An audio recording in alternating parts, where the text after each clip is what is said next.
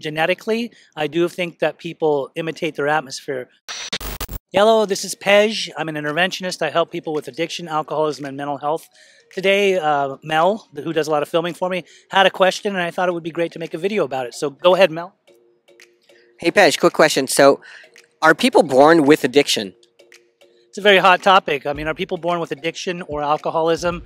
Obviously, I don't think a baby just comes out and is automatically an alcoholic or an addict. A lot of things happen in people's lives and kids' lives as they're growing up.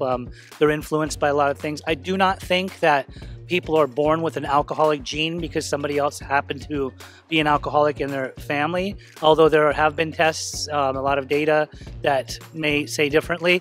I don't think that people are automatically born as an addict or a drug addict. I think that in everyday life, a lot of humanity, especially these days in this digital age, can become addicted to lots of different things, which then the addictions that they have can transfer into other addictions. So me personally, like if I look at who I was and where I was growing up, yes, I became addicted to certain types of drugs, but as being a Persian boy here in America, being surrounded by people that were experimenting with methamphetamines, some with heroin and some with hallucinogens, let alone the typical weed and alcohol, yeah, I mean, when I see other people around me doing it, I'm going to follow suit if that's something that I want to do. Some people will resist, some people do not want to do it, and so they may not turn into full-blown addicts or alcoholics, as opposed to me, who, because of certain traumas, certain events that happened for me, I would then go out and use that stuff, and it would make me feel good so I can deal with whatever trauma I had. I could mask my emotions, I could numb my pain,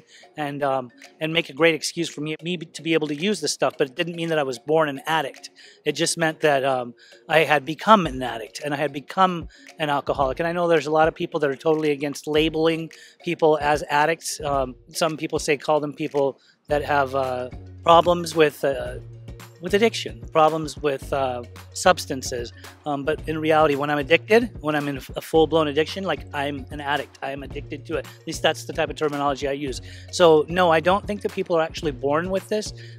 Genetically, I do think that people imitate their atmosphere depending on where they're growing up, how they're growing up, who's around, who influences them the most, what kind of people they're playing with as kids, what kind of people they're hanging out with as teenagers, what kind of people they're hanging out with in young adulthood and in old adulthood. I think a lot of people, in order to have a good time recreationally, will do certain types of substances, sometimes maybe smoke a little bit of weed at a dinner party, as well as have some wine or drinks or things like that. And then there's some people that like to absolutely get smashed and annihilated, and they'll drink and they'll seek out other stuff too, and they act alcoholically, but it doesn't mean that they were actually born an alcoholic or an addict.